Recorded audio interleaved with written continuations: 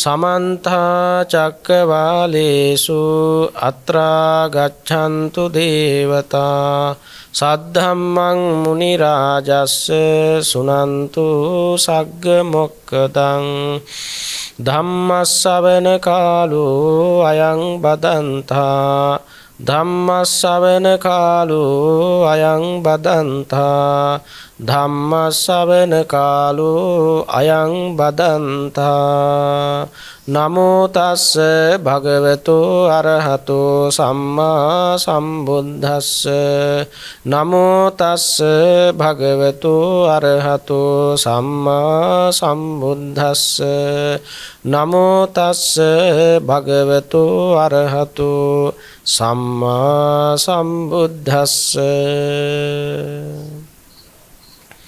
ශ්‍රද්ධා බුද්ධ සම්පන්න වාසනාවන්ත පින්වත්නි, දැන් මේ පින්වත් හැම දෙනාම බොහෝම ශ්‍රද්ධාවෙන් යුක්තව ධර්ම ගෞරවයෙන් යුක්තව තථාගත ලෝතුරා බුදුරජාණන් වහන්සේ සසර දුකින් අත මිදීම පිණිස චතුරාර්ය සත්‍ය අවබෝධයේ පිණිස ලෝභ දේශ මෝහ නැමැති කෙලෙස් සංසිඳ වීම පිණිස දෙවි මිනිසුන්ට මහා කරුණාවෙන් දේශනා කොට වදාළ ඒ චතුරාර්ය සත්‍ය ප්‍රකාශිත ශ්‍රී සද්ධර්මයෙන් දහම් බිඳක් ශ්‍රවණය කිරීම සඳහායි මේ අවස්ථාවේදී කවුරුත් සූදානම් වෙන්නේ.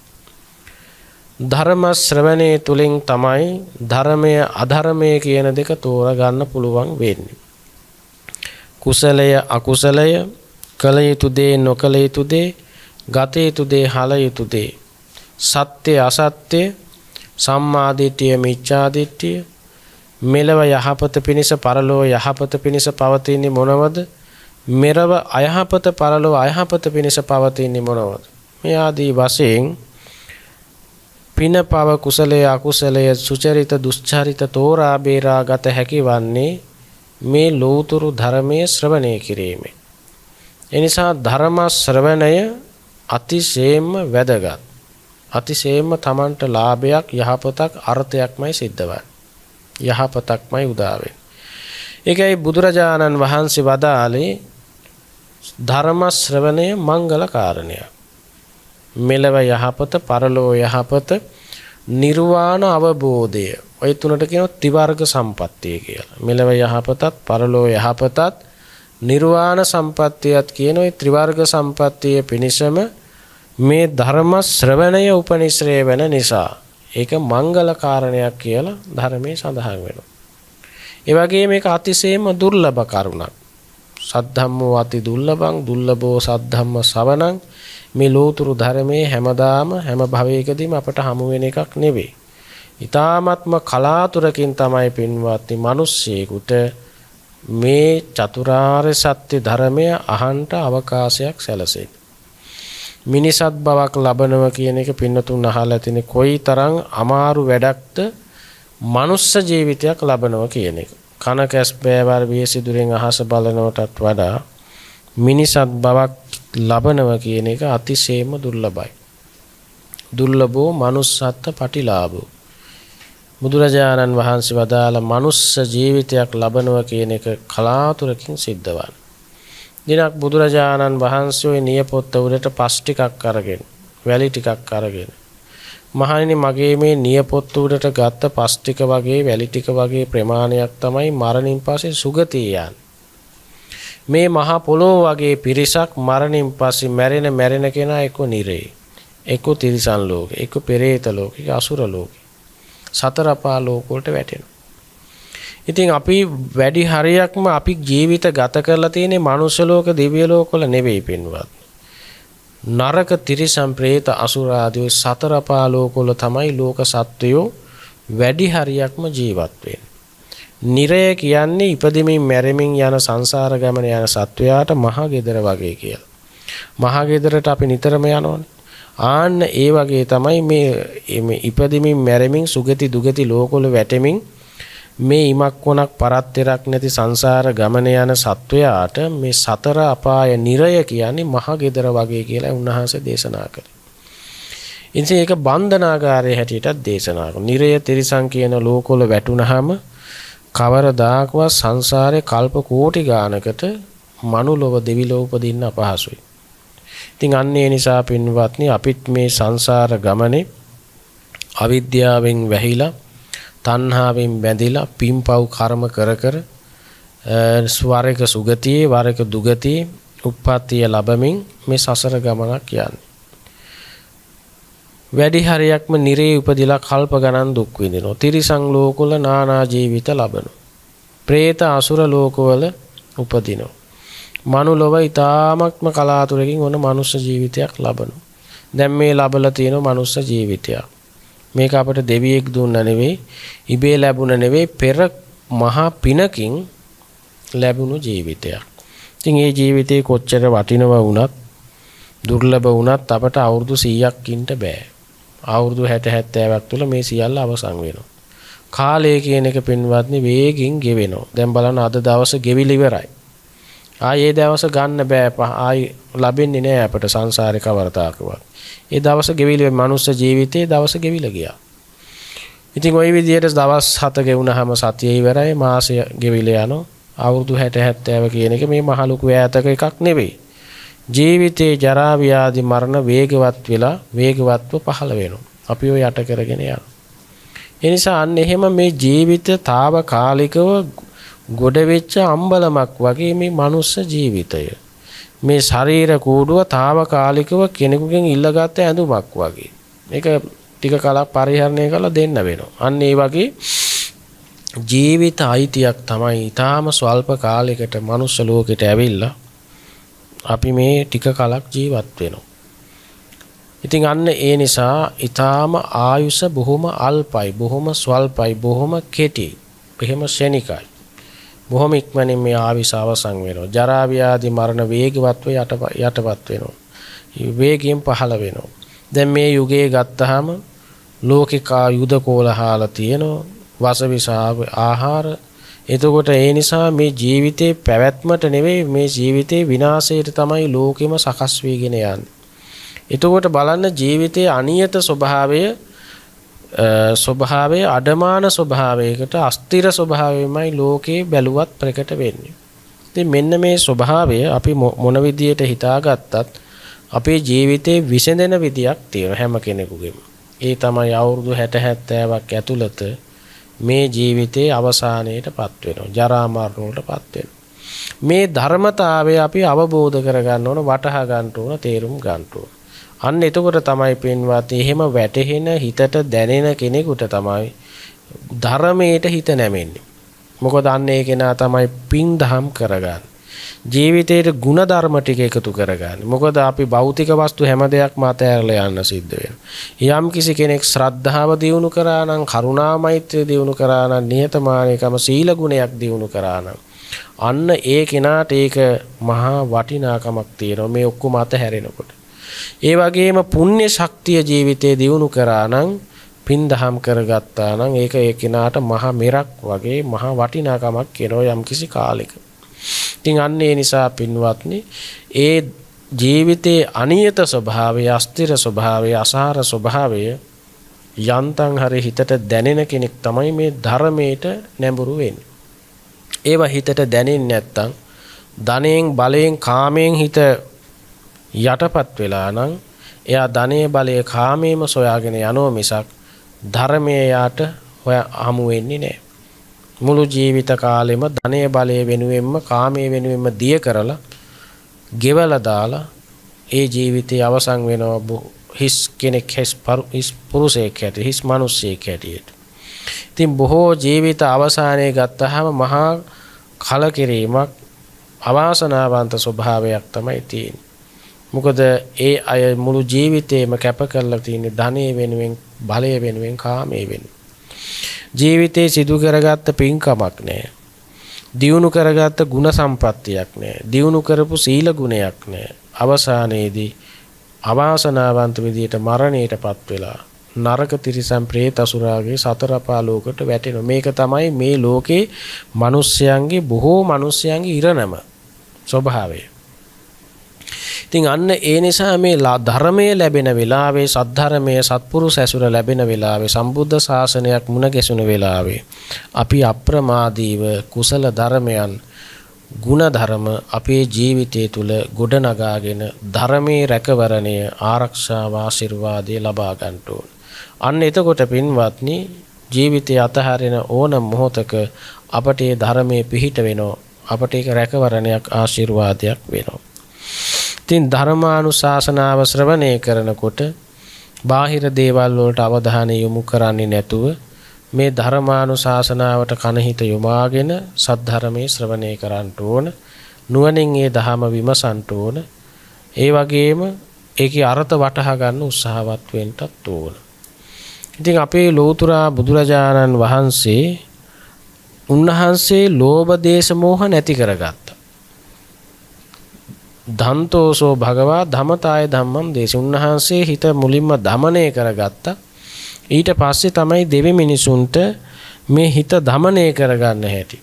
ලෝභ දේශ මොහ සංසිඳව ගන්න හැටි ලෝකයාට බුදුරජාණන් වහන්සේ දේශනා කළේ. එතකොට බුද්ධ දේශනාවේදී පින්වත්නි අපට හමු වෙන්නේ මේ කෙලෙස් ධර්මයන්, ආවේගයන්, එහෙම නැත්නම් විවිධාකාර කෙලෙස් ගති, ලෝභය, ද්වේෂය, මෝහය, වෛරය, ක්‍රෝධය, ඊර්ෂ්‍යාව, පලිගැනීම, මානය ආදී වශයෙන් ඔය නොඑක් ආකාරයේ කෙලෙස් ගති තියෙනවා. ඒවා ලෝභ, දේශ, මෝහ කියන කොටස් තුනට දාන්න පුළුවන් ඔක්කොම. ඔය ලෝභය සංසිඳවන ක්‍රමය, ද්වේෂය, තරහව, ක්‍රෝධය, වෛරය දුරු කරගන්න ක්‍රමය, මෝහය, මුලාව දුරු කරගන්න ක්‍රමවේදය තමයි මේ ධර්මයෙන් බුදුරජාණන් වහන්සේ දේශනා කළේ. මොකද ලෝභ දේශ මොහ නිසා තමයි කර්ම රැස් වෙන්නේ. ඒ නිසා තමයි මේ ඉපදෙන මැරෙන සංසාරේ සත්වය දුක් විඳින්නේ. එතකොට මේ අකුසල මූලයන් තෝරාගත්තොත්, අකුසලයන් තෝරාගත්තොත්, අකුසල මූලයක් තෝරාගත්තොත්, කුසල මූලයක් අපි තෝරා ගන්න සමර්ථ වුණොත් අන්න අපට පුළුවන් මේ සම්මා දිට්ඨිය පහළ කරගෙන මේ ධර්ම අවබෝධය කරා සම්මා දිට්ඨිය කරා යන්න. ලෝභය කියන්නේ ඇලීම, ද්වේෂය කියන්නේ ගැටීම. ওই ඇලීම ගැටීම කියන ධර්මතා දෙක තියෙන්නේ මේ මෝහය නිසායි. ලෝභය තියෙන්නේ මෝහය නිසා, ඇත්ත නොපෙනීම නිසා. ද්වේෂය තියෙන්නේ මෝහය නිසා, ඇත්ත නොපෙනීම නිසා. එහෙනම් ලෝභ දේශ දෙකම නැති වෙනවා මෝහය නැති වුණොත්. මෝහය නිසා තමයි ලෝභ දේශ තියෙන්නේ. එතකොට මේ මෝහය කියන්නේ මොකද්ද? මුලාව කියන්නේ මොකද්ද? අවිද්‍යාව කියන්නේ මොකද්ද? අන්න ඒක තෝරා ගත්තොත්, අපි ඒක වටහා ගත්තොත් අපට ලොකු ලාභයක්, යහපතක්, අර්ථයක් සිද්ධ වෙනවා. එතකොට බුදුරජාණන් වහන්සේ මේ සම්මා දිට්ඨිය හැටියට අපට පෙන්වුවේ පින්වත්නි මේ දුක ගැන අවබෝධයක් තියෙන්න ඕන. දුක ගැන, දුක මනසේ හැදෙන හැටි. දැන් අපේ මනසේ දුක හැදෙනෝනේ. දුක ඇදුනහම ශෝකය, පරිදේව, දුක්ඛ, දෝමනස්ස, උපායාස, කෙලෙස් 1000 දැවිලි නොඑක් විදිහේ ශෝක පරිදේන් දුක් දුන්නස් ඇති වෙනවා.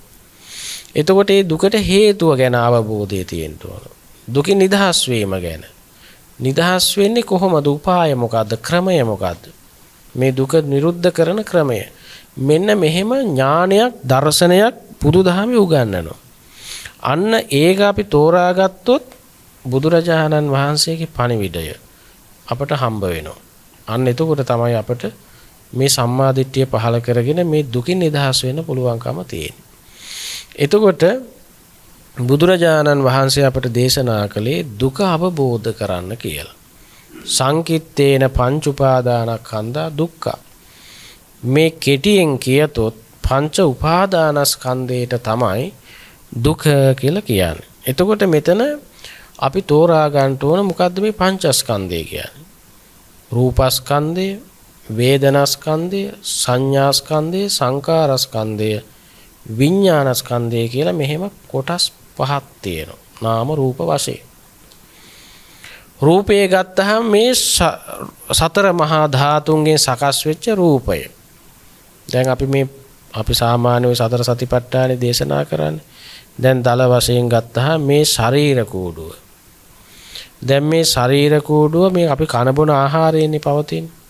කම්ම චිත්ත ඍතු ආහාර කියන සතු සමුත්ථාන ප්‍රත්‍ය ධර්ම වලින් තමයි මේක පවතින්නේ.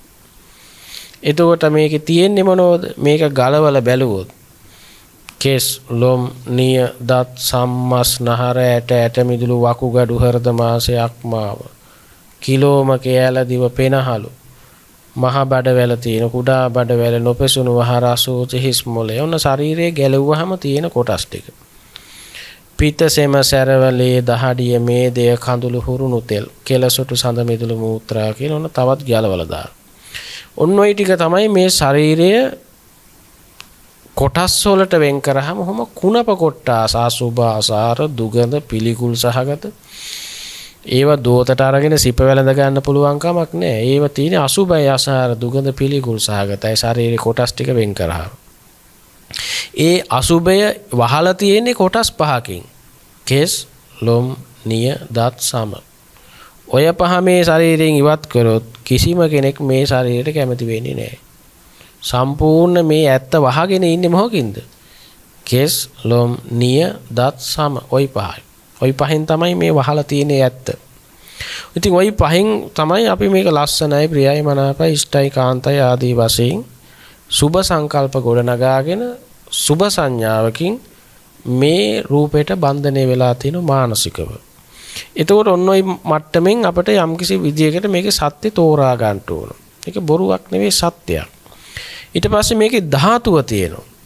ධාතුව ගත්තාම පඨවි, ආපෝ, තේජෝ, වායෝ, ඝන, ද්‍රව, තාප, වායු වශයෙන් මේක කඩලා බලන්න පුළුවන්. ඔන්න ඔය ඒ ධාතුව මත තමයි දැන් පඨවි කියන්නේ තද ස්වභාවය, ආපෝ කියන්නේ වැగిරෙන ස්වභාවය, තේජෝ කියන්නේ සීතල උණුසුම, වායෝ කියන්නේ පිම්බෙන හැකිලෙන ස්වභාවය. ඒ සතර මහා ධාතුව රාශී වෙලා තමයි මේ සමස්ත භෞතික වස්තු මේ ශරීර මේ හැම දෙයක්ම සකස් වෙලා තියෙන්නේ. දැන් මේසේ ගත්තත් මේසේ තුල පඨවි, ආපෝ, තේජෝ, වායෝ රාශී වෙලා තමයි මේ මේසේ සකස් වෙලා තියෙන්නේ. දැන් අර මැටි ගුලියක් ගත්තාම මේ මැටි ගුලිය අරගෙන අපි එක එක හැඩයට තියෙනවා මේ මැටි ගුලිය.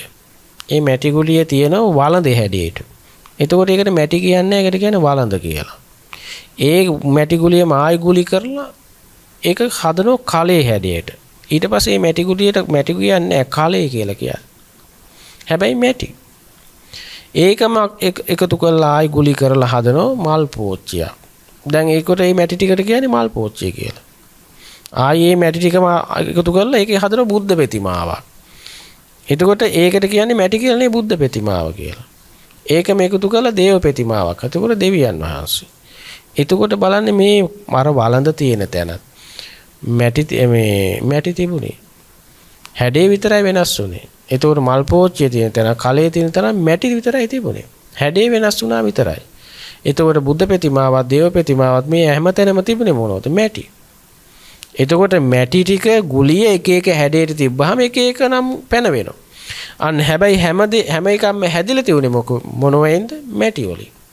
ආන්නේ වගේ තමයි මේ මේසේ, මේ ශරීර, මේ බිත්ති, මේ අහස පොළොව, මේ පගස් කොළ, මේ සෑම දෙයකම තියෙන්නේ මොනවද? සතර මහා ධාතු. පඨවි, ආපෝ, තේජෝ, වායෝ කියන ධාතු හතර රාශිය වෙලා ඒක එක එක හැඩතලවලට තියෙන. දැන් මේ මේසය මේ හැඩයට තිබ්බහම මේසේ කියලා කියනවා. දැන් මේක කඩලා බිඳලා තව පොඩි හැඩයකට ගත්තාම මේකට බංකුව කියනවා. තව හැඩයකට තිබ්බොත් මේ ලී ටික ගලවලා ඒකට පුටුව කියනවා. හැබැයි හැමතැනම තියලා තියෙන ලී. එතකොට හැම ඒ වගේ පඨවි, ආපෝ, තේජෝ, වායෝ, ඝන, ද්‍රව, තාප, වායු කියන මේ හතර රාශී වෙලා තමයි මේ රූපය සකස් වෙලා තියෙන්නේ. එතකොට ඒ ආහාර ප්‍රත්‍යයෙන් කම්ම චිත්ත ඍතු ආහාර ප්‍රත්‍ය ධර්ම වලින් තමයි පවතින්නේ. අපේ මේ ශරීරයත් ඒ සතර මහා ධාතුව රාශී වෙලා ගොඩ නැගිච්ච දෙයක්. එතකොට ශරීරයක් අපට ධාතු වශයෙන් බලන්න පුළුවන්. ඊට පස්සේ අපි ධාතුව තුල තමයි මේ ඇහැ කියන එක තියෙන්නේ. කන, නාසය, දිව, කය මේ ඔක්කොම ධාතුව තුලනේ තියෙන්නේ. දැන් ඇහැ තියෙන්නේ, ඇහැ කිව්වහම මස් ඇහැ නෙවෙයි, මස් ඇහැ කියන්නේ ධාතුව. ඒ මස් ඇහි තියෙන ප්‍රසාද චක්කුව කියලා ඇසක්. ඒකට කියනවා පරමාර්ථ ඇස කියලා. චක්කු ප්‍රසාදේ. කනට ඒ චක්කු ප්‍රසාදයට තමයි රූප පේන්නේ. මස් ඇහැට පේන්නේ. දැන් මේ මස් කනට නෙවෙයි රූප ඇහෙන්නේ, රද්ද ඇහෙන්නේ. ප්‍රසාද කනට. කර්ණ සංග පටලෙට තමයි ශබ්ද ඇවිල්ලා වැදුනහම විඥාන ශක්තියෙන් දැනගන්න. ගන්ධ සුවඳ දැනෙනකොට ප්‍රසාද නාසය.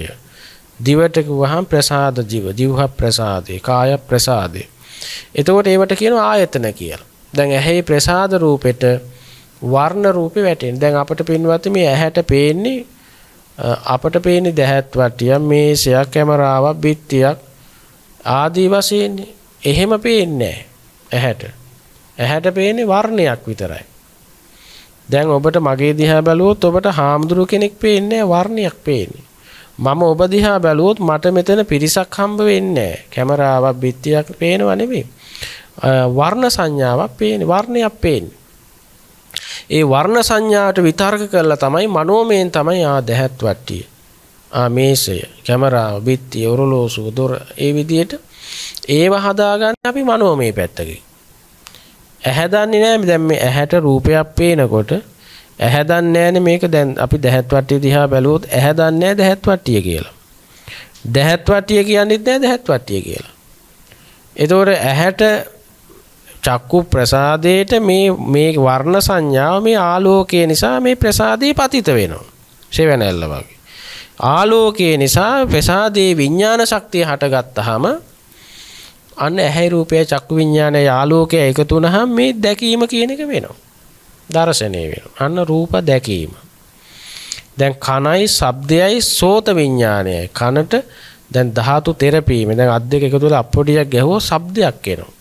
ඒ වගේ මේ ධාතු තෙරපීමකින් තමයි ශබ්දය කියන එක ගොඩ නැගෙන්නේ. ඒ ධාතු තෙරපීමකින් ශබ්දය කනේ ඇවිල්ලා වැදුනහම, කර්ණ සංග පටලේ වැදුනහම එතන කම්පණය වෙනකොට සෝත විඥානයේ විඥාන ශක්තිය ප්‍රසාදේ හටගන්නවා. එතකොට මොකද වෙන්නේ? ශබ්ද සංඥාවක් ඇහෙනවා. ශබ්ද සංඥා ඇති වෙලා නැති වෙනවා. ඊට පස්සේ නාසයටත් එහෙමයි, දිවටත් එහෙමයි, කයටත් එහෙමයි. නාසයයි ගඳ සුවඳයි ගහන විඥානය එකතු වුනහම ගඳ සුවඳ දැනෙනවා. දිවත් රසයත් ජීවහා විඥාන නිසා රස දැනෙනවා. කයත් පහසත් කාය විඥාන නිසා පහස දැනෙනවා. සිතත් අරමුණු සිතවිලි නිසා අරමුණු සිතට සිතෙනවා. ඔන්නෝම සිද්ධියක් නේ අපේ ජීවිතේ තියෙන්නේ. දකින බව, ඇහෙන බව, දැනෙන බව. දැනෙන බව ගත්තාම ගඳ සුවඳ රස පහස තුනමයි තියෙන්නේ. දැනීම. දැන ගැනීම කියන්නේ මනස. මනසින් දැනගන්න. දැන් ඔන්නෝම දල අවබෝධයක් මේ ඇහැ කන නාසය දිව ශරීරයේ මන කියන මේ ජීවිතය පිළිබඳව සත්‍ය සොයන්න ඕන. සත්‍ය ගවේෂණය කරන්න ඕන. අපි මේ ආයතන 6 නැමැති ජීවිතයේ යථාර්ථය තමයි, සත්‍යය තමයි බුදුරජාණන් වහන්සේ ධර්මයේ හැටියට දෙවි මිනිසුන්ට හෙළිදරව් කරේ. ඒ සත්‍ය අවබෝධය තමයි ධර්ම අවබෝධය කියලා කියන්නේ. එතකොට ඔබ බණ අහලා ඔබ අවබෝධ කරගන්නේ ඔබේ දකින්න ලෝකය. ඔබේ ජීවිතය තමයි ඔබ දකින්න. ඔබ කවුද කියලා හඳුනගන්නේ ධර්මය අහලා. එතකොට ධර්මය ඇවුනහම මේ දකින්න තැන විද්‍යාව මොකද්ද? ඇහෙන තැන විද්‍යාව මොකද්ද? දැනෙන ගඳ සුවඳ රස පහස දැනෙන තැන සත්‍යය මොකද්ද? විද්‍යාව මොකද්ද? මනසට සිතවිල්ලක් දැනෙන තැන සත්‍ය විද්‍යාව ඇත්ත මොකද්ද? අන්න ඒක හරියට තෝරා ගැනීම තමයි ධර්ම ශ්‍රවණය තුළින් ඔබ ගන්න ඕන, අවබෝධ කරගන්න ඕන දේ. එතකොට මේ දහම අහලා ඔබ තුලින් මේ දහම තෝරාගෙන වටහා ගත්තාම ඔබ සත්‍ය අවබෝධයටපත් වෙනවා. අන්න එතකොට මේ සත්‍ය අවබෝධය තුල තමයි මෝහන්ධකාරය දුරු වෙන්නේ. මුලාව අවිද්‍යාව දුරු වෙන්නේ. මිච්ඡා දිට්ඨිය දුරු වෙන්නේ. එතකොට තමයි ලෝභ දේශ සංසිඳෙන්නේ. කෙලෙස් 10 දැවිලි දුරු වෙලා යන්නේ. අන්න එතකොට තමයි කායික මානසික සැනසීම කෙනෙකුට උදා වෙන්නේ. ඉතින් ඔන්නෝම සත්‍ය අවබෝධයෙන් සැනසීම ළඟා කරගන්න කියලා දෙන දහමක් තමයි මේ ලෞතුරු ධර්මය.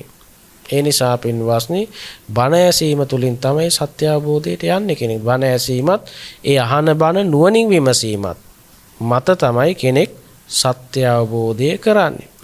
එතකොට බලමු අපට මනසට අපට හැම දෙයක්ම හමු වෙන්නේ. දැන් අපි අර බිත්තිය කියලා, ඔරලෝසුව කියලා, මෙතන පිරිසක් බණ අහනවා කියලා, දැහත් වට්ටිය මේසේ කියලා අපි මෙහෙම අරමුණු ටිකක් ගන්නවා. අරමුණු ටිකක් මෙතන වටපිටාවේ අපට පේනවා. දැන් ඒ අරමුණු අපි දැනගන්නකොට අපට දැනගන්න ලැබෙන්නේ පින්වත්නි මනෝමය මට්ටමකින්. අන්න එතන තමයි තෝරගන්න ඕන තැන. දැන් අපිට ඇහැ කියන්නේ නැහැනේ දහත් වට්ටිය කියලා. දහත් වට්ටිය අපිට කියන්නේත් නැහැ දහත් වට්ටිය කියලා ඒක කියන්නේත් නැහැ. ඒක ඇහැයි රූපයයි චක්කු විඤ්ඤාණය යෙදලා දැකීමක් තියෙනවා. රූප සංඥාවක්. ඒ රූප සංඥාවට හිතලා මනෝමයෙන් හදලා ගන්නවා මේ දහත් වට්ටිය. අපි එතකොට මේ දැකපු දේ ඒ රූපය අපි හිතට පේන විදිහට අපි හැම මොහොතකම හිතින් හදලායි ගන්නෙ. ඒ කියන්නේ දැන් අපි දැන් මෙහෙම දහත් වට්ටිය දිහා බලලා ඇස් දෙක පියා ගන්න. ඇස් දෙක පියාගත්තාම මේ අර ඇහැට දැකපු රූප සංඥාව හිතට පේනවා. ඇහැට පේන දේ ඒ විදියටම හිතට පේනවා ඇස් දෙක පියාගත්තාම. එතකොට දැන් මම අහන ප්‍රශ්නයක් මේ ඇහැට පේන දේමද හිතට පේන්නේ? ඇහැට පේන දේ හිතට පේන්නේ නැහැ. ඇහැට පේන්නේ වර්ණ රූපයක්. ඇස් දෙක පියාගත්තාමත් ඒ රූපේ ඒ විදිහටම හිතට පේන බව ඇත්තයි. හැබැයි එතන තියෙන වර්ණ රූප නෙවෙයි, එතන තියෙන්නේ චිත්ත රූපේ. මනෝ රූපයක් පේන්නේ. ආන්න බලන්න. එහෙනම් ඇහැට දැකපු දේ හිතට හමු නොවේ. හිතට හමු නොවන දේ ඇහැට හමු නොවේ. නමුත් අපේ දිට්ඨිගත භාවයක් තියෙනවා. ඇහැට පේන දේමයි හිතින් දැනගන්නේ, හිතට පේන දේමයි ඇහැට පේන්නේ. අපි මේ රූපේ ගැනලා මෙහෙට ගැට ගහනවා, මනෝමය පැත්තට, මනෝමය දේ එළියට ගැට ගහනවා. ඔන්නෝම ගැට ගහගෙන අපි ලෝකේ හදා ගන්නවා මනෝමයෙන්.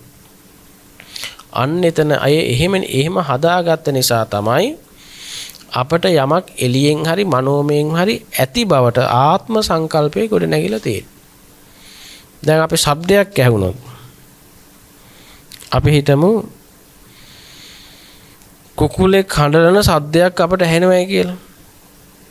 දැන් ඒ ශබ්දය ඇවිල්ලා අපේ කනේ වැදුනහම අපට හිතට කුකුලෙක් කෑ ගහනවා කියන අදහස එන්නේ නැද්ද?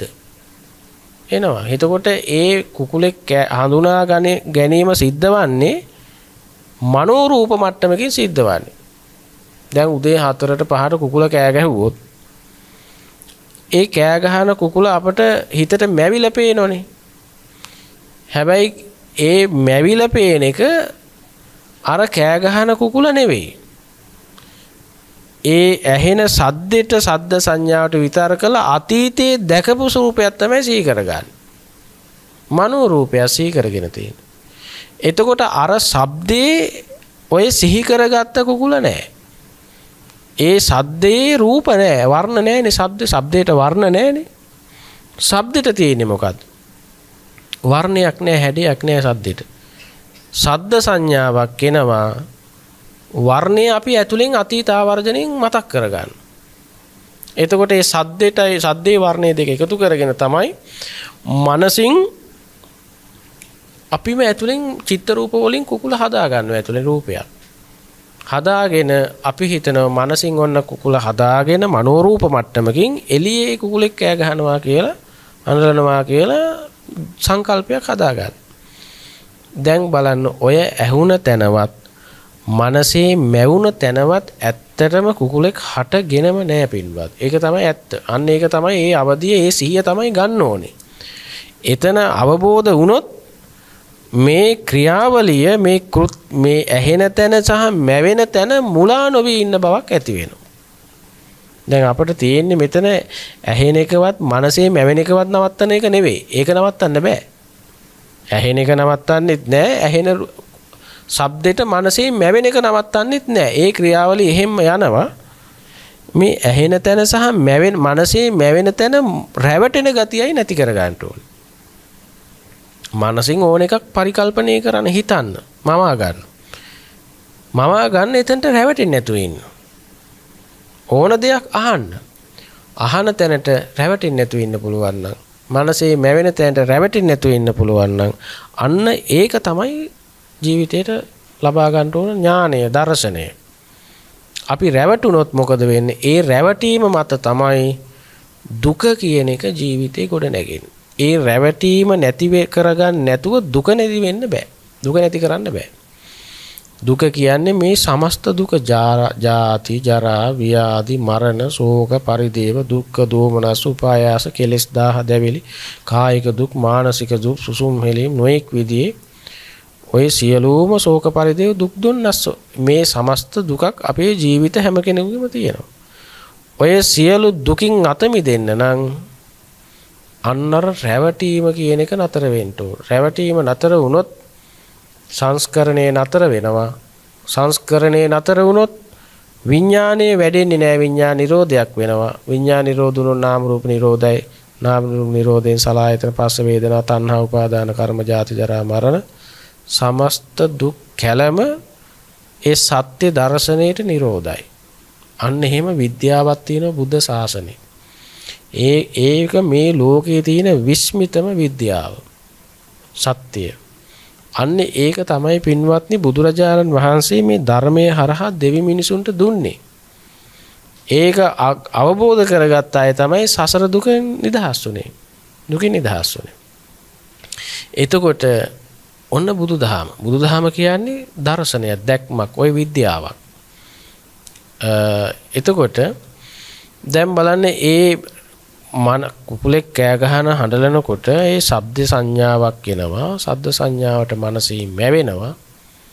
මැවෙන තැනත් අපට ඇහෙන තැනත් අපට කුකුලෙක් හම්බ වෙන්නේ නැහැ පින්වත්.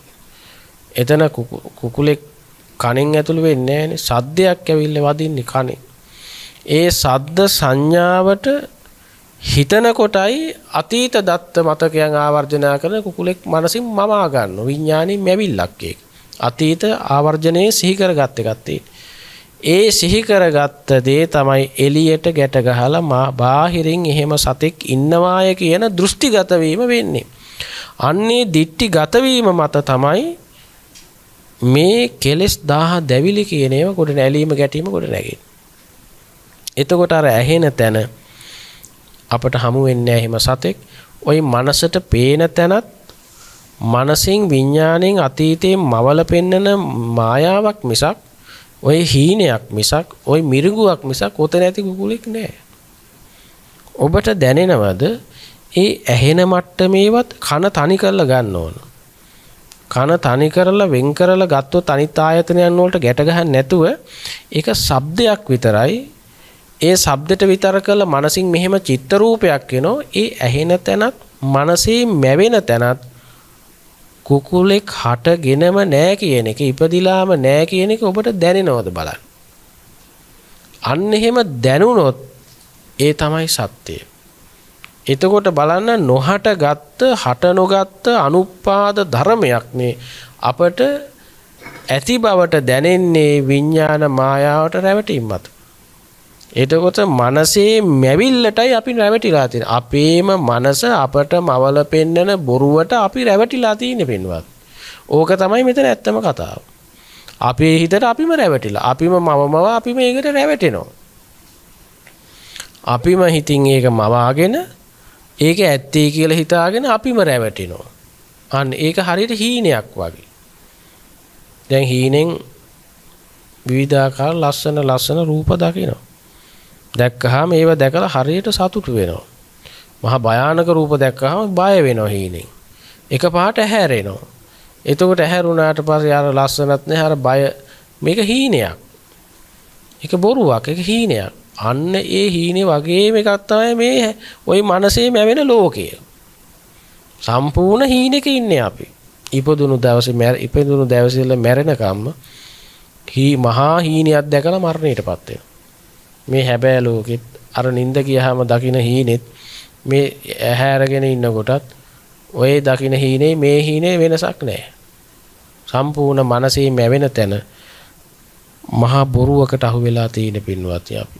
අන්නේ බොරුව ඒ මායාවක් බව, හිතට මායාවක් බව තෝරගන්න විදියයි බුදුරජාණන් වහන්සේ මේ දේශනා කරා. එතෙන්ට රැවටීම මතයි මේ සමස්ත දුකම අපේ ජීවිත තුල ගලාගෙන යන්නේ. එතකොට අන්න අපි තෝරා ගන්න ඕන ඒ මනසට මැවෙන තැන මිරිඟුවක් වගේ එකක්. දැන් අර පාරේ දවල් 12ට විතර යනකොට වතුර වගේ පේනවා. හැබැයි වතුර වගේ පෙනුනට ඇත්තටම වතුර තියෙනවද ඒකේ? වතුර නැහැ. හැබැයි වතුර වගේ පේන්නේ නැද්ද?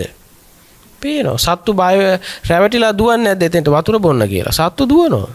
හැබැයි සත්තුන්ට කවදාක වතුර හම්බෙනවද? වතුර නෑ ඒකේ. හැබැයි වතුර වගේ පේනවා. වතුර නැහැ එතන. නමුත් වතුර වගේ පෙන්눔 කරනවා. හැබැයි වතුර නැහැ ඒකේ. ඒක මොකද්ද? මිරිඟුවක්. ඔය හිතට පේන හැම එකක්මත් එහෙමයි. එතන නැති එකක් තමයි ඔය පෙන්නන්නේ. දැන් අපි කිව්වොත් දැන් මම කියනවා පිච්ච මල. පිච්ච මලක් හිතට මවා ගන්න බැරිද ඔයගොල්ලන්ට? පුළුවන්. හැබැයි එතන එහෙම එකක් තියෙනවද? මං කියන මුහුද කියලා. දැන් මුහුද මවා ගන්න බැරිද මනසට? චිත්‍රෝ. හැබැයි එහෙම එකක් තියෙනවද එතන? අර මිරිඟු වගේ එකක් නේද පේන්නේ. එතකොට මම කියනවා ගෙදර කියලා. දැන් ඔයගොල්ලන්ට ගෙදරම ඇවිල්ලා පේනනේ. දැන් ගෙදර ඔතන තියෙනවද? එහෙනම් අර බාහිරේ තියෙන ගෙදරද පේන්නේ? ඒත් මනෝ රූපෙම නෙන්නේ. අර අහේත ඔයගොල්ලන් ගෙදර ඔබ සිහි කරොත් ඔබට ගෙදරම ඇවිල්ලා පේනෝනේ. මැවිලා පේන්නේ එහි තියෙන ගෙදරද? එහි තියෙන ගෙදර පේනවා නම් දැන් එතන වෙන සිද්ධිත් කියන්න පුළුවන් වෙන්න ඕන. ගෙදර දැන් කවුද ඉන්නේ මොනවද දොර ඇරලාද හොරු පැනලාද ඔක්කොම කියන්න පුළුවන්. මොකුත් පේන්නේ නැහනේ. ඔයි පේන්නේ අතීතේ සිහි කරගත්ත එකන්නේ ඔයි පේන්නේ. එහෙනම් එහෙ තියෙන එක පේනවද හිතින්ම අවල පේන එකක්ද? හිතින්ම අවල පේන්නේ. හිතින්ම අවාගත්ත. ඉතින් හිතින්ම අවාගත්ත එක ඇත්තද? අර මිරිඟුව වගේ එකක් ඔය හිතට පේන්නේ. ඉතින් ගේ ඉස්සරහට ගියාම පේනෝනේ. දැන් ගෙදර ගියාම ඕන දැන් මිදුලට ගිහිල්ලා මිදුල හිට ගන්නවා. හිට ගත්තාම මේ අපේ ගෙදරයි කියලා දැනගන්න. ඔබේ ඇහැ දන්නවද මේ ගෙදර කියලා? ඔබේ ඇහැ දන්නේ නැහැනේ ගෙදර කියලා. ගෙදර කියන්නේත් නැහැනේ ගෙදර කියලා. ඒක ඇහැට පේන්නේ වර්ණ රූපයක්. ඒ වර්ණ රූපේ දිහා බලලා විතර්ක කළා මේ අපේ ගෙදරයි කියලා ඔබ හිතාගන්නේ කොහෙන්ද? මනෝමය පැත්තකින්. ගේ ඉස්සරහට ගියාම ගේ හම්බ වෙන්නේ එළියෙන්ද මනෝමයෙන්ද? මනෝමය පැත්තකින්. දැන් මෙහි ඉඳලා සිහි කරනකොට ගේ හම්බ වෙන්නේ කොහෙන්ද? මනෝමය පැත්තකින්. ගේ ඇතුළට යනවා. ගේ ඇතුළට ගියාමත් ගේ හම්බ වෙන්නේ එළියෙන්ද මනෝමයෙන්ද? දැන් අපි මේ ගේ ඇතුළේ ඉන්නේ කියලා හිතා ගන්නවා. හිතා ගන්නකොට ඒ හිතාගත්තකොට ගේ හම්බ වෙන්නේ එළියෙන්ද මනෝමයෙන්ද? මනෝමයෙන් ඒත් හම්බ වෙන්නේ. එතකොට ඔබට එළියෙන් ගයක් හම්බ වෙලාම තියෙනවද? හම්බ වෙලාම නැහැනේ. ගෙදර ඉන්නකොටත් ගේ හම්බ වෙන්නේ මනෝමය. හැබැයි ගේ පරිහරණය කරන අවුවට වැස්සට තෙමෙන්නේ නැතුව ආරක්ෂා වෙලා ඉන්නවා. හැබැයි ඔබට ඒ ගිය කියලා එක හම්බ වෙන්නේ මනෝමය පැත්තේ. එතකොට එළියේ ආරම්මන දෙයක් පත්‍යක් තියෙනවා. අරමුණු වෙනවා. අරමුණේදී අපට මේ ගෙයයි කියලා ඔබ හඳුනා ගන්නකොට දැන ගන්නකොට ඔබට ඒක චිත්ත රූප මට්ටමකින් තමයි ඔබට හම්බ වෙන්නේ. අන්න එතන තමයි තෝරගන්න ඕන තැන. දැන් ඔබේ ඉස්සරහට අම්මා එනවා. අම්මා වහම මේ අම්මා කියලා හඳුනා ගන්නවා. එතකොට හඳුනා ගන්නකොට ඔබට අම්මා එළියෙන්ද හම්බෙන්නේ මනෝමයෙන්ද? එළියෙන් හම්බෙන්නේ වර්ණ රූපේ. වර්ණ රූපයක් අපට දර්ශනේ ඇහත් රූපයක් චක්කු විඤ්ඤාණ නිසා දැකීමක් තියෙන. ඒ දකින මට්ටමේ අම්මා හම්බ වෙන්නේ නැහැ. වර්ණ සංඥාවක් පේන්නේ. දැන් අම්මා කතා කරනවා. කතා කරනකොට රූපේ පේන්නේ නැහැ. සද්ද ඇහෙන්නේ අම්මා කතා කරනවා කියලා ඔයගොල්ලෝ දැනගන්නවා. ඒ ඇහෙන සද්දේ අම්මා ඉන්නවද? ඒ සද්ද සංඥාවට විතර්ක කළා අම්මගේ රූපේ මනසින් සිහි කරගෙනද අම්මා කතා කරනවා කියලා හිතාගන්නේ ඇතුලේ. එතකොටත් සද්දේ අම්මා කතා කරනකොටත් සද්දය ඇහෙනකොට අම්මගේ රූපේ මවා ගන්න කොහෙන්ද? මනෝමයෙන්. නමුත් ඒ සද්දේ රූපේ නැහැ. සද්දේ තියෙන සද්ද සංඥාව. සද්දේ රූප නැහැ. ශබ්දේ වර්ණ රූප නැහැ. එතකොට ශබ්දය ඇහෙනකොටත් අම්මා හදාගන්නේ මනෝමයෙන්. අම්මා ඇහැට පේනකොටත් මේ අම්මාය කියලා දැනගන්නකොට මනෝ රූපෙන් අම්මා දැනගන්නේ එළියෙන් නෙවෙයි. එතකොට ඔබට අම්මා දකින්නකොටත් මනසින්මයි අම්මා මැවුනේ. අම්මා කතා කරනකොට සද්ද ඇහෙනකොටත් අම්මා මැවුනේ මනසින්මයි. අම්මා ඇල්ලුවොත් ඔබට එළියෙන් අල්ලන්න පුළුවන්ද? අත දන්නවද මේ අම්මා කියලා? එහෙනම් අල්ලනකොටත් අම්මා ඇල්ලුවත් අම්මා හම්බෙන්නේ කොහෙන්ද? මනෝමය පැත්තකින්. එතකොට අපට එළියෙන් අම්මා හමු වෙලාම තියෙනවද කවදාවත්? කවදාවත් හම්බ වෙලා නැහැ. අම්මට දරුවෝ හම්බ වෙලා නැහැ. දරුවට අම්මා හම්බ වෙලා නැහැ. දෙන්නම හිතන් ඉන්නේ කොහෙන්ද? මනෝමය පැත්තකින්. මේ අම්මාය කියලා දරුවෝ හිතන් ඉන්න මනෝමයෙන්. අම්මා මේ දරුවයි කියලා හිතාගෙන ඉන්නේ මනෝමය. අම්මට දරුවෝ ඉන්නේ මනෝ ලෝකයක. දරුවට අම්මා ඉන්නේ මනෝ ලෝකේ. දෙන්නට දෙන්න මනෝ ලෝකෙන් ඉන්නේ. එළියෙන් හම්බ වෙලා නැහැ. අම්මට පුතා හම්බ වෙලා නැහැ. පුතාට අම්මා හම්බ වෙලා නැහැ. ලෝකේ කවදාක. හැබැයි ආරම්මන ප්‍රත්‍ය ධර්මයක් තියෙනවා. දකින්න මට්ටමේ ප්‍රඥාති පැනවෙන්නේ. අන්න එහෙම පින්වත්නි හරි වටින මහා විස්මිත දර්ශනයක් තියෙනවා මේ දාසාසනෙ.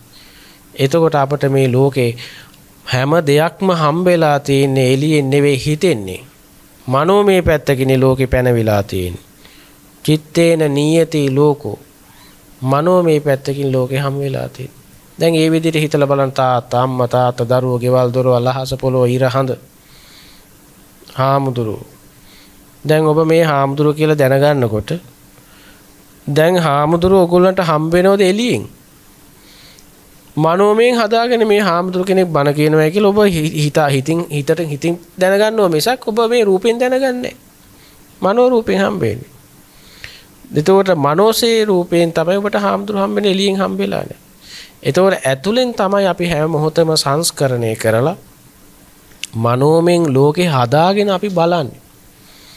එතකොට අපි විඳලා තියෙන දේවල් දැන් අපි ලෝකේ සැප විඳලා තියෙනවා කියලා හිතන් ඉන්න ඕනේ. දැන් සැප විඳලා තියෙන්නේ ඇත්තටම එළියේ තියෙන එකක්ද හිතින් හිතාගෙනද? හිතින් හිතාගෙන විඳපු එකක් තියෙනවා. දැන් අපි ලෝකේ දුක් විඳලා තියෙනෝනේ අපිට දුක වේදනාව ඇවිල්ලා තියෙනෝනේ ජීවිතේ දුක් විඳලා තියෙන. ඇත්තටම දුක් විඳලා තියෙන්නේ එළියෙන් දෙකක්ද මනසින් හදාගෙනම දුක විඳලාද? මනසින් තමන්ම දුක හදාගෙන තමන්ම විඳවනවා. සැප විඳලා තියෙනෙත් එහෙම නේද? මනසින්ම තමන් සැප හදාගෙන සැප ඉතින් විඳලා. ඒක තමන්ගේම සිතවිලි තමන්ම තලු මරලා තියෙන්නේ. තමන් හිතින් හදාගෙන විඳලා. එතකොට අපිට එළියෙන් සැප විඳින්න බෑ. අපි ඔක්කොම මනසින් හදාගෙන මනෝමයෙන් චිත්ත රූප හදාගෙන මනෝමයෙන් ලෝකේ හදාගෙන විඳ මිසක සිහින ලෝකයක විඳා මිසක සැබෑ ලෝකේ අපි විඳලා නැහැ. අපි ඔක්කොම සිහින ලෝකේ සිහින දැකලා සිහින ලෝකේ විඳවලා තියෙන්නේ. අපි දුක් විඳලා තියෙන්නේ සිහින ලෝකේ. සැප විඳලා තියෙන්නේ සිහින ලෝකේ. රහතන් වහන්සේලා තමයි සැබෑ ලෝකේ සැප විඳින්නේ. ඔය මුලාවටපත් නොවි සිහිනේ අවබෝධ කරපු කෙනෙක් තමයි සිහිනේට නොගෙහින් සැප විඳින්නේ ලෝකේ. අනිත් ඔක්කොම මනසින් හදාගෙන මනෝ ලෝකයක් තුල හීන ලෝකයක් තුල සැප විඳිනවා. ඒක හරියට අර මිරිඟුව දිහා බලලා අනේ අර මිරිඟුව යන්නේ වතුර ටිකක් බොන්නේ නැත්තම් කොච්චර හොඳද අර වතුර මොනතරම් වටිනවද කියලා අර මිරිඟුවේ වතුර ගැන හිතලා සතුටු වෙනෝනේ. ඇත්තට මිරිඟුවේ වතුර ගැන හිතලා සතුටු වෙන එකේ මිරිඟුවේ වතුර තියෙනවද? නැති වතුරක් හිතින් හදාගෙන නේද කල්පනා කරලා තියෙන්නේ හිතලා තියෙන්නේ. අන්න ඒ වගේ එකක් තමයි හිතින් අපි විඳපු ලෝකේ. මානසින් හදාගෙන මනෝ ලෝකෙ විඳ මිසක් තමන්ගේම හිත තමන්ගේම හිතුවිලිම තලු මැරුවා මිසක් ආස්වාදයේ බැලුවා මිසක් මනෝ ලෝකෙන් සිහින ලෝකෙක අපට කවදාකවත් එහෙම ලෝකයක් හමු වෙලා නැහැ. ඒ නිසා පින්වත්නි අන්න ඒක තෝරා ගන්න ඕන. අන්න ඒක තමයි වටින දේ. එතකොට ඔබට යමක් එකක් තේරෙන්න ඕන. ඒ තමයි මේ භෞතික ලෝකයේ ඔබට පැනවෙන්නේ මනෝමය පැත්තකින් කියන එක ඔබ වටහා ගන්න ඕන. අන්න ඒ වටහා ගැනීමටයි මේ හිතේ වෙහෙස විඩාව දුක දුර වෙලා යන්නේ. ඒ වටහා ගැනීමට ඔබට අලාභයක් වෙලා නැහැ. ඔබට අයහපතක් නපුරක් භෞතික අතහැරීමක් නෙවෙයි. ඔබට මනසේ දුක නැති වෙනවා. අර ඇලීම ගැටීමත් එක්ක වෙහෙස විඩාව දුක දුර වෙලා යනවා. මේකෙන් කරන්නේ භෞතිකයේ එක්ක අතහැරීමකට වඩා මනසේ දුක නූපදින ස්වභාවයකට පත්වීමයි බලාපොරොත්තු වෙන්න ඕනේ. එහෙම කරපු කෙනෙක් ශෝක පරිදේව දුක් දුන්නස් නැහැ, අඬන්නේ නැහැ. දැන් මේ දහම දැක්කොත් දරුවා මැරුණොත් අම්මා අඬන්නේ නැහැ. අම්මා මැරුණොත් දරුවා අඬන්නේ නැහැ. හේතුව මොකද? අම්මා හම්බ වෙන්නේ එළියෙන් නෙවෙයි, දරුවා හම්බ වෙන්නේ එළියෙන් නෙවෙයි. මනෝමය පැත්තකින් හම්බ වෙලා තියෙන්නේ. එතකොට එළියෙන් එහෙම ඇති බව හිතාගෙන අඬන්නේ ශෝක කරන්නේ නැහැ. මොකද හේතු? අන්න එතකොට බලන්න මේ ශෝක පරිදේව දුක් දුන්නස් තමයි නැති වෙන්නේ මේ දහම දැක්කහම. වෙන එකක් වෙන්නේ ඉසි දෙයක් වෙන්නේ නැහැ. භෞතික සම්පත් තියෙන ඒවා පරිහරණය කරනවා, භුක්ති විඳිනවා. නමුත් ඒවට මානසිකව නොබැඳී ඒවා අහිමි වුණත් දුකක් නැහැ. ඒවා අතහැරිලා තියෙන, අතහැරිලා පරිහරණය වෙනවා. හැබැයි ඒව නිසා සතර අපාය යන්නෙත් නෑ. ඒවට තණ්හා කරලා ආසාවෙන් මානසිකව බැඳිලා ඒව අතහැර ගන්න බැරුව ඒව කෙරෙහි තෘෂ්ණාවෙන් විඳවන්නෙත් නෑ. ඒවා මනසින් අතහැරිලා ඒවා පරිහරණය කරනවා. එතකොට ඒව කෙරෙහි මානසිකව බැඳීමක් නැහැ. අන්න එතකොට ඒව නිසා දුක එන්නේ නැහැ. ඒව නිසා අකුසල් රැස් වෙන්නේ නැහැ. පව් රැස් වෙන්නේ නැහැ. ඒව නිසා මිනී මරන්න යන්නේ නැහැ. දුක් ගහමරා ගන්න යන්නේ නැහැ. අන්න බලන්න ඒ සමගිය ගොඩ නැගෙනවා, සාමය ගොඩ නැගෙනවා, හිතේ දුක නැති වෙනවා, අකුසල් දුරු වෙනවා. මහා ලාභයක්, මහා යහපතක්, අර්ථයක් සිද්ධ වෙනවා. සැනසීමක් ගොඩ නැගෙනවා. ලෝකේ හැම කෙනෙක්ම හොයන්නේ සතුට, සැනසීම. දැන් අපි මේ මනුස්ස ලෝකෙ ඉපදිලා අපි කුඩා කාලේ ඉගෙන ගන්නවා. ඉගෙන ගන්නේ මොකටද? රස්සාවක් කරන්න. රස්සාවක් කරන්නේ මොකටද? සල්ලි හම්බ කරන්න. සල්ලි හම්බ කරලා මොකද්ද බලාපොරොත්තු වෙන්නේ? ගෙවල් දොරවල් හදා ගන්නවා, ඇඳුම් පැළඳුම් ගන්නවා, ආහාර ගන්නවා, බෙහෙත් ටික ගන්නවා. ඊට පස්සේ මේ ජීවිතේ පවත්වන්න අවශ්‍ය කරන පහසුකම් ටික ලං කර ගන්න. ඕකනේ සල්ලි හම්බ කරන්නේ. දැන් ඒව ওই හැම දෙයක් එතකොට ඒවල් ලං කරගෙන මොකද්ද බලාපොරොත්තු? මේ ඇහැ කන නාසය දිව ශරීරේ පිනවීම. එතකොට ඒ හැම දෙයකින්ම අපි බලාපොරොත්තු වෙන එක දෙයක්. ඒ මොකද්ද? සතුට. සැනසීම. සතුටින් සැනසille ජීවත් වෙන්න තමයි මේ අරගලයක් තියෙන්නේ. මේ උත්සාහ දරන්නේ. වෙන ඔක්කොම ආගමික ભેදයක් නැහැ. බෞද්ධ වේවා, ක්‍රිස්තියානි වේවා, කතෝලික වේවා, හින්දු වේවා, ආගමිකයෙක් වේවා, නිරාගමික වේවා. කොයි කවුරු වුණත්, කොයි ජාතියේ, කොයි ආගමිකයෙ හිටියත් ඒ හැම කෙනෙක්ම සතුට වෙනුවෙන් සැනසීම හොයාගෙන තමයි යන්නේ. මේ පරිසරයේ ඉන්න කුරුල්ලෝ පවා, ලේන්නු පවා, මේ සත්වයෝ පවා හැම කෙනෙක්ම සතුටක් හොයන්නේ.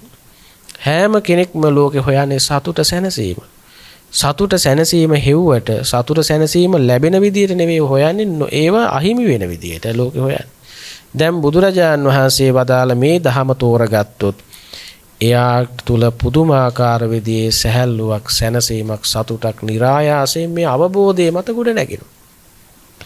භෞතික සම්පත් එයා තෝරගන්න මේ ශරීර නඩත්තුවක් අපිට තියෙනවා මැරෙනකම්. මේ ශරීරය අපිට නඩත්තු කරගෙන යන්න එපා. මේකට කන්න බොන්න දෙන්න ඕන, අඳින්න දෙන්න ඕන, බෙහෙත් ටික දෙන්න ඕන, මේක නිදි කරවන්න ඕන, මේක නාවන්න ඕන, කවන්න ඕන, පොවන්න ඕන, මේකට ඉන්න නිවහනක් තියෙන්න ඕන. මේ ශරීරයේ මහා ආදීනමයක් තියෙනවානේ. මේ ශරීරයේ ආදීනමය තමයි අපි මේ විඳවන්නේ. දැන් අපි සල්ලි හම්බ කරන්නේ ශරීරයේ ආදීනමයන් නිසා. ගෙවල් දොරවල් හදාගන්නේ මේ ශරීරයේ තියෙන ආදීනමය නිසා. මේක නඩත්තු කරන්න. මේකට ඉන්න පවත්වන්න බෑනේ. එලිමහන ඉන්න බෑ. මේකට ආරක්ෂාව දෙන්න. අවුවෙන්, වැස්සෙන්, මැසි මදුරුවන්ගෙන් මේක ආරක්ෂා කරගන්න වෙලා. ඒකෝට මේ ශරීරයේ ආදීනමයක් නිසා තමයි රස්සාවල් කරන්නේ. ශරීරයේ ආදීනම නිසා තමයි කැම ටික හොයන්නේ. නැත්තම් මේකට කන්න බොන්න දෙන්න ඕන. නැත්තම් මේක පවත්වන්න බෑ. නඩත්තු කරන්න බෑ. එතකොට නඩත්තු කිරීමේ දුකනේ තියෙන ජීවිත කාලෙම. ඉගෙන ගන්නෙ මොකටද? ඉගෙන ගන්නෙත් මේ ශරීර නඩත්තුව තමයි අන්තිමේ කියලා බලාපොරොත්තුව. ඉගෙන ගැනීමෙන් රස්සාවක් හොයා ගන්නවා. රස්සාවල් කරන්නේ කල්ලි හම්බ කරන්නේ බෙහෙත් හේත් හොයාගන්න, ආහාර පාන, ඇඳුම් පැළඳුම් හොයාගන්නේ මොකටද? මේ ශරීර නඩත්තුවට. එතකොට බලන්න ඉපදුණු දවසේ ඉඳලා මැරෙනකම්ම අපට මේ ශරීර නඩත්තුවක් කරලම අපි මැරිලා යනවා. මේ ශරීර නඩත්තුවක් තමයි හැම කෙනෙක්ම කරන්නේ. ඉතින් කොච්චර මේකට සැලකුවත් 16ක් වගේ ඉපදුණු දවසේ මැරෙනකම්ම 16ක් වගේ මේ ශරීරයට සේවය කරලා උපස්ථාන කරලා මේ මුළු ජීවිතේම දිය කරලා මේ ශරීරය වෙනුවෙන් වැය කරලා කාලය, ශ්‍රමය, ධනය සියල්ලම කැප කරලා මොකද්ද බලාපොරොත්තු වෙන්නේ? මේක නඩත්තුව. මේකේ නඩත්තුව කරන්නේ. අන්තිමට නඩත්තු කරලා අන්තිමට මේක නඩත්තු ගන්න බැරි අවස්ථාවක් වෙනවා. ජරාවට යනවා, වයසට යනවා. ඊට පස්සේ ලෙඩ එනවා. නඩත්තු අහන්නේ නැහැ දැන්. ඊට පස්සේ තව ටිකක් එහාට ගියාම ඔන්න මැරිලා යනවා. නඩත්තුව ඉවරයි එතන. ඊට පස්සේ මොකද වෙන්නේ? මේක කුණු වෙනවා. ලේ කුණු වෙලා හැරව හැදිලා පණුව ගහලා මේක පොළොවට පස් වෙලාම යනවා. අන්තිමට මොකද වෙන්නේ? මහා බොරු වැඩක් නේ අන්තිමට කරලා තියෙන්නේ. එතකොට බලන්න කිසිම නිෂ්ඵල වැඩක්. හැබැයි ඒක අපට කරන්න සිද්ධ වෙනවා. ඒකෙන් බැහැර වෙන්න බෑ. ජීවත් වෙන්න අවශ්‍යයි. ඒක අවබෝධයෙන් යුක්තව ඒක සිද්ධ කරනකොට ඒකින් Tamanට දුකක්, වෙහෙසක්, විඩාවක් නැතුව, ශෝක පරිදේව දුක් දුන්නස් නැතුව මේ අවබෝධය ඇති කරගෙන මේක නඩත්තු කරගෙන යන්න පුළුවන්කම තියෙනවා. ඒ අවබෝධය තමයි අපි ශාසනයෙන් ගන්න ඕනේ. ඒ අවබෝධය අපි ලබා ගන්න ඕනේ. ඒ අවබෝධය අපි ලබා ගත්තාම අන්න අපට වෙහෙසක් නැතුව, විඩාවක් නැතුව, දුකක් නැතුව ශරීර නඩත්තුවක් තියෙනවා. හැබැයි ඒ නඩත්තුව කරන දුකක් නැහැ. හිතට වෙහෙසක් කෙලෙස් 1000 දැවිල්ලක් නැහැ. හැබැයි මේ අවබෝධය නැති වුනහම එයාට නඩත්තු කරන්න වෙනවා දුකසේ. මානසිකව විඳවා දුක් විඳ කෙලෙස් 1000 දැවිලි විඳා තමයි මේක නඩත්තු කරන්නේ. හැබැයි අවබෝධයේ තියෙන කෙනා මේක නඩත්තු කරනවා හැබැයි සතුටින්. හැබැයි මනස සමබරයි. දුක් වේදනාවක් වෙහෙසක් විඩාවක් නැහැ. ඉතින් ධර්ම අවබෝධය තුල ජීවත් වුණාම අන්න ඒ වගේ මහා ලාභයක් තියෙනවා. සතුටක් තියෙනවා. සැනසීමක් තියෙනවා. මනසේ සමබරතාවයක් තියෙනවා. හිතට සැපයක් තියෙනවා. ගතට සැහැල්ලුවක් තියෙනවා.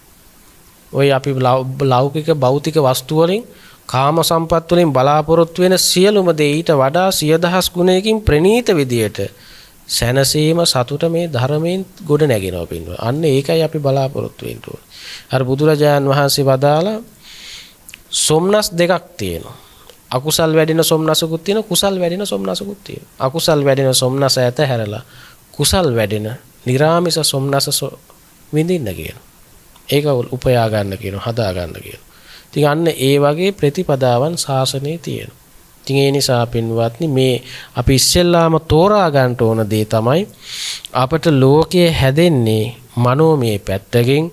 මනෝමය පැත්තේ හැදෙන මනෝ රූපේ තමයි භෞතික රූපයට ධාතු රූපයට එළියට ගැට ගහලා බාහිරේ ඇති බවට අපට දෘෂ්ටිගත වීම මත තමයි අපට දුක ඇදෙන්නේ. කෙලෙසේ ඇදෙන්නේ. ඇලීම ගැටීම බය තැති ගැනීම ගොඩ නැගෙන්නේ. මේ මනසේ සමබරතාවයේ බිඳ වැටෙන්නේ.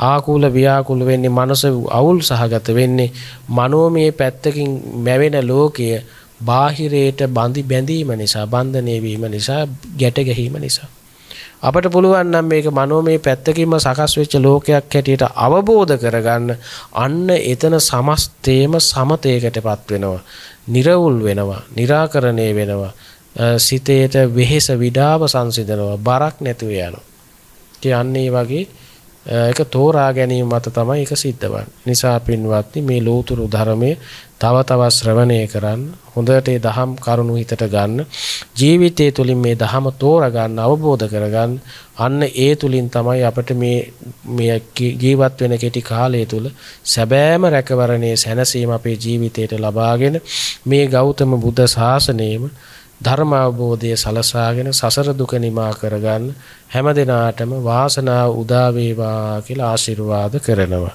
ඉතින් අද ධර්ම දේශනාවේ දායකත්වය මෙම උතුම් ධර්ම දේශනය ප්‍රඥා නාලිකාව තුලින් විකාශනය කිරීම සඳහා තිලකා ඒකනායක මහත්මිය සහ ආර්ය රත්න අරංගල්ල මහතා යන දෙමව්පියන් ඇතුළු මූල්‍යමය සහයෝගය ලබා දී සුජීව ප්‍රියන්ජිත් මහතාද සුරේන් බණ්ඩාර විසින් මහතා විසින් සදැහැති දායකත්වයේ දරා තිබෙනවා. ඒ දායකත්වයේ දරූ සදැහැති පින්වතුන්ට මේ උතුම් ධර්ම දානමය කුසල ශක්තිය බලයෙන් තුනුරුවන් සතු අනන්ත ගුණ බලයෙන් නිදුක් නිරෝගී සම්පන්නිය චිරජීවනයේ සැලසේවා. සියලු යහපත් ප්‍රාර්ථනා ඉෂ්ට සිද්ධ භාවයටපත් වේවා. කායික ශක්තිය, මානසික ශක්තිය, ආර්ථික ශක්තිය, ආධ්‍යාත්මික ශක්තිය දියුණු වේවා. මෙලෝ පරලෝ දිලව සැනසෙල්ල උදා වේවා. ශාන්ති ලක්ෂණ නිවනින් සැනසීම පිණිස මේ කුසල ශක්තිය හේතු වාසනා වේවා කියලා අපි මෙසිතින් ආශිර්වාද කරන අතර අරමුණ වශයෙන් 2021 වර්ෂයේ ඔක්තෝබර් මාස 24 වන ඉරු දින හවස 6ට පමණ හදිසි අනතුරකින් පරලෝ සැපත් වූ 35 වියති නදීර මදුසංක අරංගල්ල පුතණුවන්ගේ හදිසි මරණයට වසර දෙකක් සපිරීම නිමිති කොටගෙන මේ පුණ්‍ය කුසල අනුමෝදන් කොට නිවන් සුවය ප්‍රාර්ථනා කිරීම සඳහා කරන ලද ධර්ම දානමය පින්කමයි. එතකොට නදීර මදුසංක පුතණුවන්ට පුණ්‍යානුමෝදනා කිරීමේ ශීර්ෂයෙන් තමයි මේ ධර්ම දානමය පින්කම සිද්ධ කරන්නේ. ඉතින් ධර්ම දාණයෙන් ජනිත වන්නා වූ ධර්ම ශ්‍රවණයෙන්, ධර්ම දේශනාවෙන්, ධර්ම දාණයෙන්, පරිස්කාර පූජාවෙන් මේ සියලු ආකාරයෙන් රැස්පත් කර ගන්නට දුන සකල විපුල කුසල ශක්තිය, පුණ්‍ය ශක්තිය ඒ පරලෝ සැපත් වන්ට දුන නදීර මදුසංක අරංගල්ල පුතණුවන්ගේ ජීවිතයේ ඒ පුණ්‍ය ශක්තිය එකතු වේවා. පරලොව ජීවිත සැපවත් වේවා. එවැනි අකල් මරණයකට නිවන් දකින්නතුරු සසන වසනතුරු නොම වේවා. පැතුම් පරිදි අමා මහ නිවනින් සැනසෙන්න මේ පුණ්‍ය ශක්තිය අනුමෝදන් වෙත්වා කියලා සාදු කියලා අනුමෝදන් කරනවා. නදීර පුතුණුවන්ගේ භවගාමී ජීවිතයේ නිදුක් නිරෝගී සුවපත් වේවා. යහපතක්ම වේවා. සසර කෙලවර උතුම් නිර්වාණ අවබෝධය සඳහාම මේ පුණ්‍ය කුසල් හේතු වාසනා වේවා. ඔහු උපදින භවයක් වේනම් කිසිදාකල් මරණයක් නොම වේවා. දැනට අවුරුද්දකට පෙර පරලෝ සැපත් වූ මිලින්ද පුතුණුවන්ටත් මේ පුණ්‍ය කුසල් අනුමෝදන් වෙත්වා. භව ගමන සැපවත් වේවා. නිවන් දකිත්වා කියලා සාදු කියලා පින් දෙන්න. ඒ වගේ මෑණියන්ගේ හා පියාණන්ගේ අසනීප තත්ත්ව සුවපත් වේවා. නිදුක් වේවා. දීර්ඝායුෂ ලැබේවා. තවද හැනි නෝනා අරංගල මෑණියන් ජීනිස් අපුහාමි ඒකනායක වන මව් පාර්ශ්වයේ මව්පිය දෙපළටද එන්ගලින් තිසේරා සහ හරමානිස් අපුහාමි අරංගල් යන පිය පාර්ශ්වයේ මව්පියන්ද සිරිසේන ඒකනායක ප්‍රේමලතා ඒකනායක ප්‍රේමරත්න ඒකනායක නිමල් අරංගල් ශාන්ත අරංගල සුසිල් අරංගල අජිත් අරංගල තනුජා ඒකනායක සෙහාන් ඒකනායක යන පිරිසට නිදුක් නිරෝගී භාවයේ චිරජීවනයේ සැලසේවා. සියලු යහපත් ප්‍රාර්ථනා ඉෂ්ට සිද්ධ වේවා. පැතුම් පරිදි ශාන්ත නිවන් සුව පිණිස මේ පින පාරමිතා ශක්තියක්ම වේවා කියලා ආශිර්වාද කරන අතර තවද තුෂාර අරංගල මේනකා ප්‍රියදර්ශනී චමරි අරංගල රසික අරංගල යන සොහොයුරියන් විසින් නදීර මදුශංක අරංගල සොහොයුරාට නිවන් සුව ප්‍රාර්ථනා කරනු ලබනවා. තවද නිපුනි සෙහානි චමිඳු නවම් තස්සලා නිශාරා මදීෂ විහාරා රෙහාරා සෙනුක යන දරුවන් විසින් නදීර මාමටද නිවන් සුව ප්‍රාර්ථනා කරනු ලබනවා. එමෙන්ම ගෞරවනීය ධර්මදේශකයාණන් වහන්සේටත් සියලුම මහා සංඝරත්නයටත් මේ පුණ්‍ය කුසල් අනුමෝදන් වී පතන් අවබෝධයකින් උතුම් නිර්වාණ අවබෝධය සාක්ෂාත් වේවා. පරලෝ සැප සියලුම මහා සංඝරත්නයටත් මේ පුණ්‍ය කුසල් අනුමෝදන් වේවා කියලා මහා සංඝරත්නයටත් සෙත් පතනවා පින් අනුමෝදන් කරනවා. සියලු දෙවියන්ටත් මේ පින් හිමි වේවා. දෙවියන්ගේ දිව යසීසුරු වඩා වර්ධනය වේවා. පින්වත් හැමට දෙවියන්ගේ දැහැමි රැකවරණය දේව ආශිර්වාදයේ සැලසේවා. දෙවියෝද මෙපින් අනුමෝදන්ව සාන්ත නිවනින් සැනසෙත්වා කියලා දෙවියන්ටත් පින් දෙමු. ලක්වැසි ජනතාවට ලෝවැසි ජනතාවට අපා දෙපා සිව්පා බහුපා සකල සත්වයන්ටත් අපේ මේ පින්කම ආශිර්වාදයක් වේවා. ශාන්තියක් වේවා. ලෝකයාට යහපතක්ම උදා වේවා කියලා සාදු කියලා ප්‍රාර්ථනා කරමින් දෙවියන්ට ගාතාව කියලා පින් දෙමු. ආකාශට්ඨා ච බුම්මට්ඨා දේවානාගා මහිද්దికා පුඤ්ඤන්තං අනුමෝදිත්වා චිරං රක්칸තු ශාසනං. ආකාශට්ඨා ච බුම්මට්ඨා දේවානාගා මහිද්దికා පුඤ්ඤන්තං අනුමෝදිත්වා චිරං රක්칸තු දේශනං. ආකාශට්ඨා ච බුම්මට්ඨා දේවානාගා පුඤ්ඤන්තං අනුමෝදිත්වා චිරං රක්칸තු මම් පරන්ති. ධර්ම ශ්‍රවණානිසංස බලයෙන් හැම දිනාටම සදා සැනසෙල්ල වේවා කියලා ආශිර්වාද කරනු වැඳ ගන්න. අභිවාදන සීලිස්ස නිච්ඡං වද්ධාපචායිනෝ චත්තාරෝ ධම්මා වඩ්ඩන්ති ආයුවන්නෝ සුඛං බලං ආයුරාෝග්‍ය සම්පatti සග්ග සම්පatti මේවච අතෝ නිබ්බාන සම්පatti ඉමිනාතේ සමිජ්ජතු. හැම දිනාටම තෙරුවන් සරණයි.